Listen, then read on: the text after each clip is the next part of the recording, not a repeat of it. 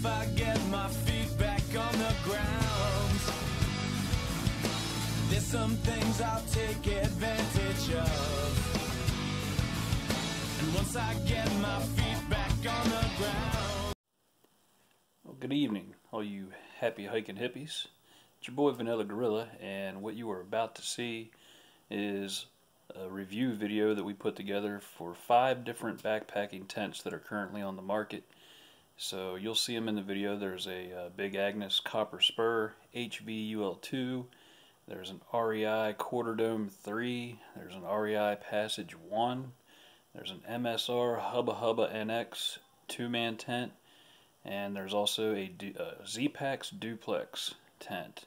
So I just wanted to say before you see the video that a lot of the other gear video reviews that I watch are mainly geared towards these smaller hikers that are, 5'8" and skinny. So these gear reviews are targeting for people that are the larger hikers out there, and I see a lot of us out there. So the one thing that we can't get an impression of without actually seeing a tent in person is how well will it fit a larger hiker. Can you bring your gear in with you? So that's what I hope to illustrate in this video. So if you're out there and you're a larger hiker, guy or girl, if you're trying to figure out which tent you want to purchase next, hopefully this video will help you out. So we'll do a review. You'll see there's some issues I'm having with one of the tents, and I'll do an update on that company's responses to it. So when I know more about it. So I hope you enjoy the video. Hike on.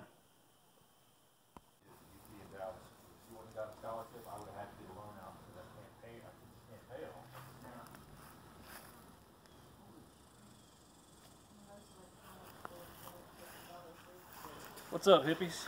It's your boy Vanilla Gorilla, and today we are doing the tent review video.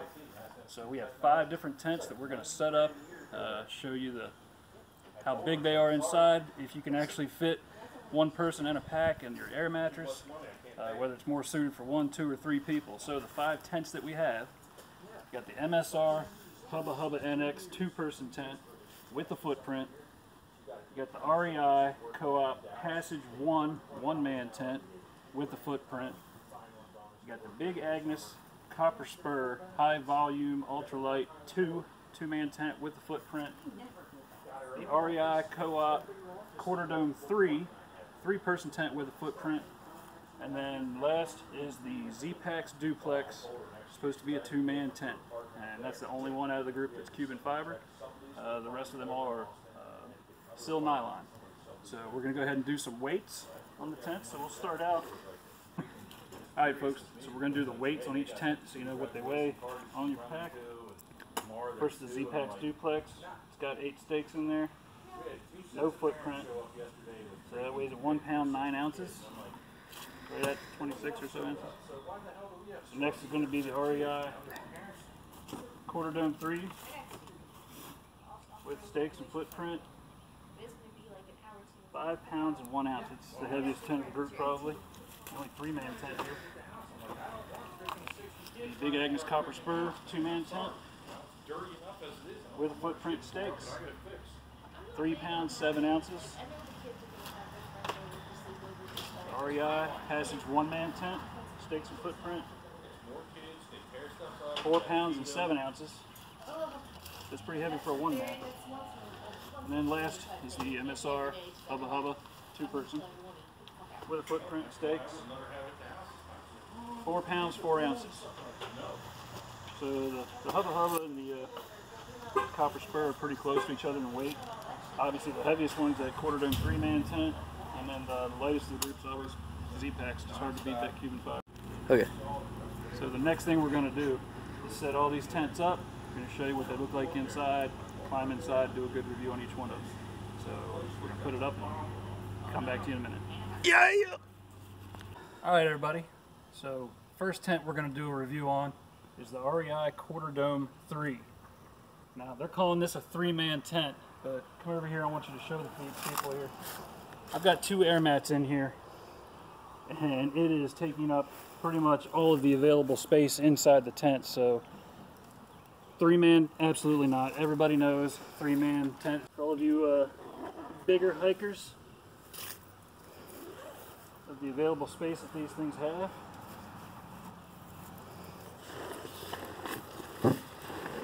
So climbing in, clearly lots of headroom in this tent, lots of shoulder space. I lay completely out. A little bit of room down there, and I'm pretty much head up against this end of the tent. So not a whole lot of extra space on the ends of these tents. So that's what that one looks like on the inside. Again, this one is the heaviest tent of the bunch, coming in at right around 5 pounds.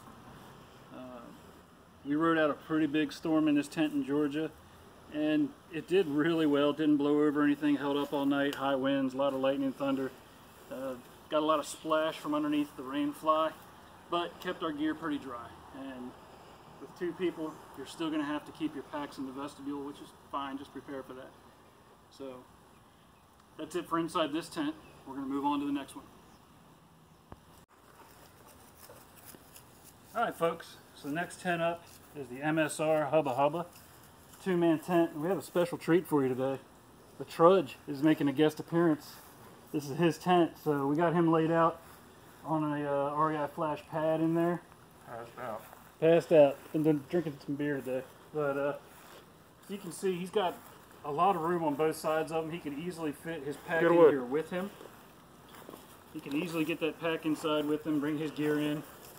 Lots of headroom. He could probably sit up and change clothes no problem in here. And this tent does have a higher bathtub wall all the way around. It's going to give him that extra splash protection from the rainstorms. Like to splash mud up on you. So this one is really close to the same weight as the Big Agnes tent. So far, he's loving this thing. Do you like it so far? Oh, it's great. There you go. Long-winded is the Trudge. So that's the MSR Hubba Hubba. Fully freestanding tent. So is the Quarter Dome 3. And that's about it for the Hubba Hubba. Oh. Alright folks, next tent up for review is the REI Passage 1. It's a 1-man tent. And this ought to be interesting with a guy my size trying to climb in here. So it does have an oval shaped kind of teardrop door. Good thing you got an overlast. Alright, so you can kind of see already with an air pad in there, there ain't room for anything other than one person. No gears coming in with this one.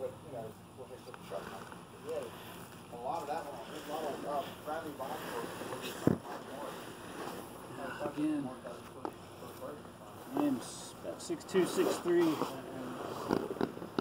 and there ain't room for, this wouldn't be a good one for me. There ain't room, my feet are already touching down there, my head's at this end, and I can sit up, but you're not going to change your clothes in this thing or anything. The Trudge did ride out a pretty wicked storm in Georgia in this one. You have a couple stuff sacks up here. And it's got a high wall for your bathtub floor, so you got good rain protection. You're not going to get a lot of splash in here. But this is if you're a minimalist, you know, this might be a good option. But honestly, this one's heavier than some of the other 2- and 3-man tents we have out here, so wouldn't be one I would buy. But you know, some of y'all might like that one. So that's it for the Passage 1. Buddy. Next one in line, this is the Big Agnes Copper Spur HVUL2 2-man tent, and you can kind of already see, if you want to look inside here, it does have room for an air mat and a pack to sit in there beside you. Plenty of room. This is a great option for a 1-person tent. I really don't even see 2 air mats fitting in here for a 2, so just know that. I'm going to go ahead and climb inside so you can see the space.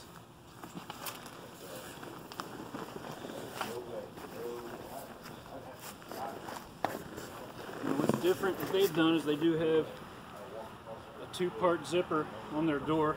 I kind of like that feature. It does have a lower bathtub wall, so that might be an issue with splashback. Down here on the head end, you do have a gear storage here and a gear storage pocket on each end. And when you Zippers are really easy to use. You get extra splash protection at the head end, and there's plenty of room for a guy my size to get in here. And the only thing I might recommend is you might get a little condensation down here at the foot end on your sleeping bag or quilt. You know, you can just drape your rain jacket or something over the top of your quilt on your feet. Be a good option. So, as far as weight is concerned, you know, this tent weighs what, 3 pounds something ounces. It's a really good option for a solo hiker to bring your gear inside. Really don't see it being a good option for two, but I really like this tent. This one's going to be coming out on a lot more of my adventures. So that's the Big Agnes Copper Spur 2. Cheerio. All right, everybody. So the last tent we have to review today is the Z-Pax Duplex tent. The only Cuban fiber tent we have.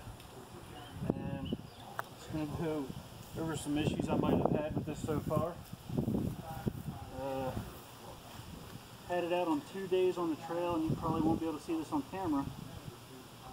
The mesh they use has a tendency to run, kind of like pantyhose. Did get some correspondence with Joe from Z-Pax, the owner of the company. Recommended that if you can run the material through your fingers, you might be able to get it to straighten out. And that is true to some extent. I have heard they've switched to a thicker netting material to prevent some of that, give it some more life. The main thing I am unhappy with so far, so come over here and look at this. Just noticed this today. You see right here, this strip has separated from the top stitched seam in the top of the tent. So I have sent an email out to Z-Pax. We'll see how they respond to that. But we're going to go ahead and climb inside and show you how it fits a big gorilla and your gear. So it's a smaller opening. It's going to be a little harder to get into than the Big Agnes. For a big person, but you can climb in. I don't like how this drops on the floor. It makes it too easy to step on it. I like the ones that just kind of pull out of the way a little better. But anyhow, I can get in this tent, and I do have lots of room at the foot end and the head end. It's a big head. And my pack is in here with me. So space-wise, I can sit up. This tent, now my head does kind of hit the roof, but I can sit up in here. It's not as spacious as the Big Agnes, but, you know, coming in at 2 pounds lighter than the Copper Spur, it's really hard to not want to put this tent in my pack when I go, just because of the weight. However, it is more fragile than some of the other tents out there. So that's a personal decision you got to make between weight and durability. So I do like the tent. I really hope they respond well. I'm hoping they'll take this tent back and fix the problems for me. But I will definitely let you know what Z-Pax does.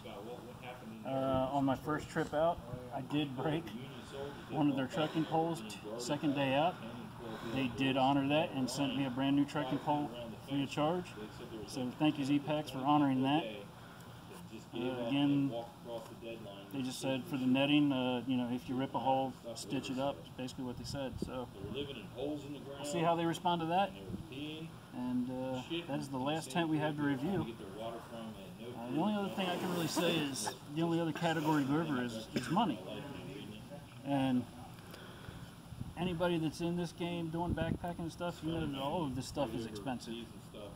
And the later it gets, the more expensive it is. So if cost is your major concern, then you're probably going to end up carrying a heavier tent, you know, for that cost category. If you do have the money to spend, you can get lighter gear. And there's other options out there besides Z-Pax. You know, I'm hoping to get my hands on a light hard gear tent soon and check that one out too. And there's a lot of other options out there. But that's all the ones I have to show you. Hope you find this informative. So we'll see you out on the trail. Thanks for watching. Vanilla Gorilla out.